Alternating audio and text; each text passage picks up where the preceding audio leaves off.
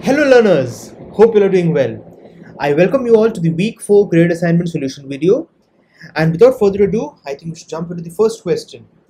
This week has a lot of good questions and I think you're going to enjoy solving this week's questions. So let's see what the first question has to offer us.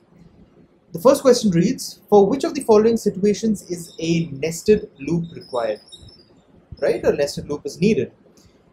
Assume that no procedure is used. So this is quite important. No procedure is used. So which means we have to do all our computations from scratch. And it's also said that it's a multiple select question. So in my opinion, I think you should all try to find out how to reach the final output just by using your logic of whatever you have learned in these 4 weeks. Just put that knowledge to the test and try to understand how would you come to an outcome that they have asked in this option, and go one by one. It's okay, it's perfectly fine to take your time because these kind of questions are what require time, because you need to understand that what sort of a procedure would you, as somebody who is going to do this in the future, use. So let's see the first option.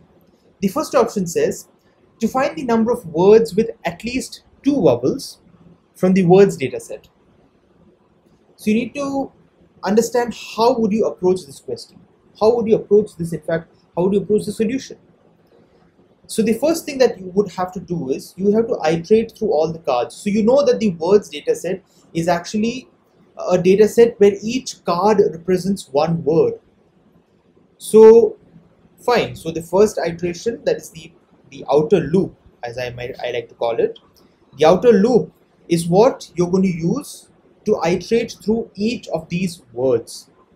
So in the first iteration, you would go through these words.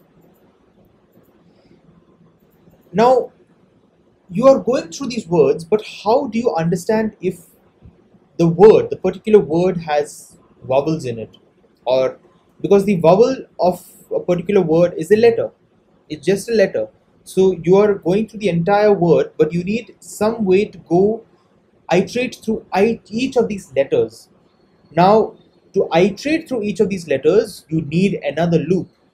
Now that loop is what is going to be a nested loop, because it's going to come inside your main while loop. So this is your main loop. Then you have to have a smaller loop inside that goes through each of these letters and determines whether it's a vowel. So let's say you have a list of vowels, and you're going to see if the letter that you're looking at currently inside your inner loop, if it matches to either of these vowels. If it does, let's say you are incrementing a variable called C, which means that you have found a word which has more than 2 vowels.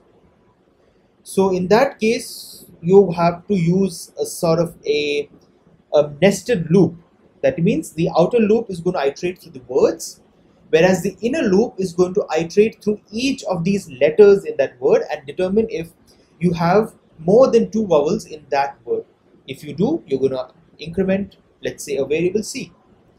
And that's how you find the number of words with at least 2 vowels from the words dataset. So in this case, the first answer was your correct answer, but remember one thing, this is a multiple select question, so always be careful. Don't just jump off to the next question as soon as you find the correct answer. Exhaust all your options.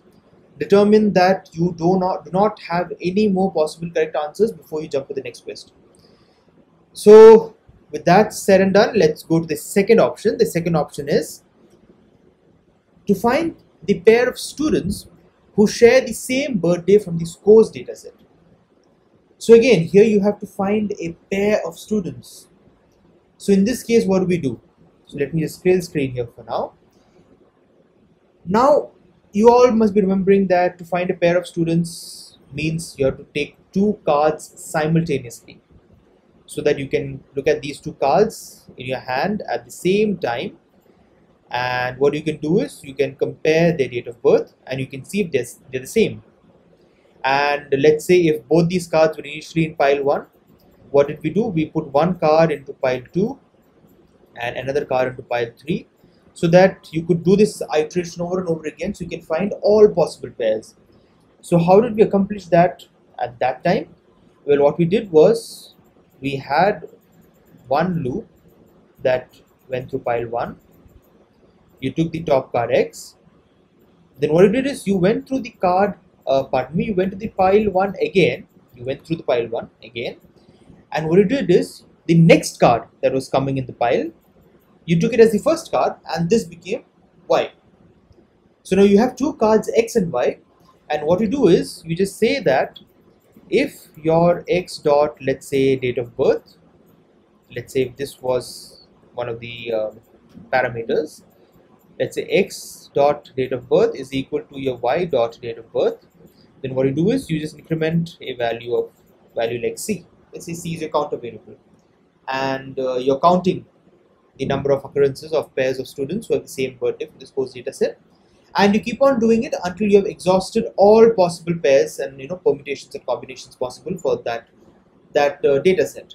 So in that case, what happens is that you see you have used a nested loop where the outer loop is going through one set of cards, that is pile 1, and putting it into, let's say, pile 2, while the inner loop, what it does is, it puts all the cards into pile 3.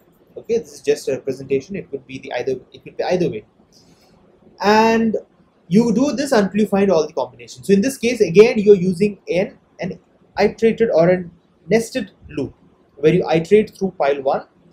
You put one set of cards in pile 2 and the other set of cards in pile 3, so that you can do the pairing all over again. So now you see that for this option 2, you're going to need a nested loop. So that means your options 1 and 2 are correct. We're not done yet. Let's go to option number 3. Let's see what does that offer. It says to find the number of students whose physics marks are greater than average physics marks. So here too, you're going to require two while loops. The first while loop, let me split the screen. The first while loop, what it would do, it would go through pile 1. It would read the top card X. It would, let's say, take the total mark. It would take the take the total physics marks of that card, because here they want to find the average physics marks. Then it would just, let's say, increment a variable C, so that you have known how many cards you've gone through. You know how many cards you've gone through. And what you do is, once you come out of the while loop, you just divide. Let's say this was P for physics marks, and let's say C was just the variable that kept count. And once you come out, you take a variable called average, where you divide P by C, and you get the average marks. And then you again go through the while loop. This time, maybe because each time you see a card, you're going to deposit it in pile 2, so that you don't keep running infinite loop. So in the second iteration, what you do is, on the second while loop, which is outside, so you see this is one loop, this is another loop. You see all the cards in pile 2, and then you see if the X dot physics of that particular student is greater than the average. If so, let's say you have a variable called count, and you increment count by 1, and let's say you move the other cards to pile 1, back to pile 1. So you see here you did use two while loops, but they were not nested. They were not one inside the other. You did a while loop computation first, followed by another computation, and the first one determined your average, while the second one is what basically gave you the count of the number of students whose physics marks are greater than the average physics marks. So you see, in this case, we did not use a nested loop, so that is not a correct answer. Now the final option says to find the number of bills from the same shop from the shopping bills dataset.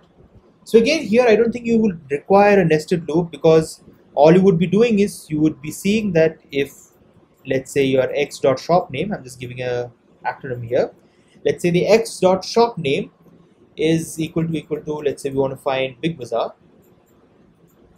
So you would just have, let's say, a variable called BB, and you would increment it by 1 each time you saw Big Bazaar. So that would happen until you have enough cards left, or you have exhausted all your cards in pile 1. And once you do that, well, you're good to go.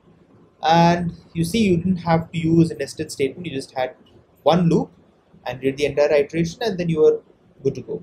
So options 3 and 4 were not the correct answer. So the correct answers, in fact, to the question number 1 was options 1 and options 2. So these were the two correct answers for question number 1. So with that, we are done with question 1. Let's move on to question number 2.